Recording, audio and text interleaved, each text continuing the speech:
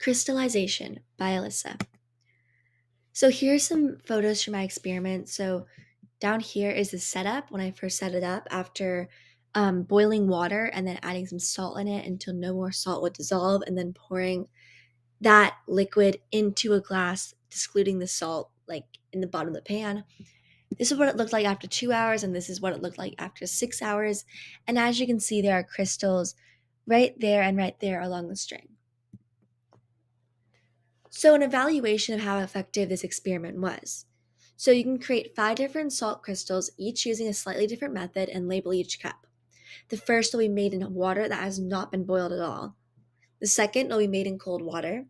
The third will be made with boiled water, but any salt piled up inside the pot will be poured into the glass with the string. The fourth will be made with boiled water, but will be put into the fridge immediately after the string is dipped inside the cup.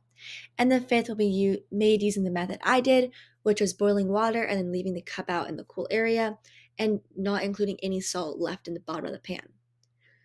So after letting all the crystals sit for 24 hours, compare the crystals' different properties. Which is the largest, which has the most spikes, the hardest, and the most delicate. And then using those results, you can see how different methods of creating crystals, despite them all using the same ingredients, may create different results. So the chemistry of crystal making.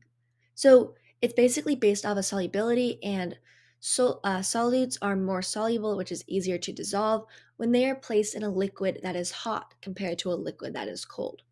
So once a saturated hot liquid is completely cooled, the solutes are now not soluble anymore. And since the liquid is now cold, they will attach itself to form crystals, hence them forming crystals on the string.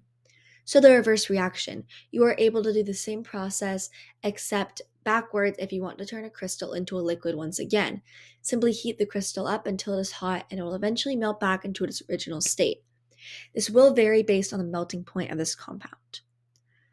So overall, that is the chemistry of making crystals and how my project did.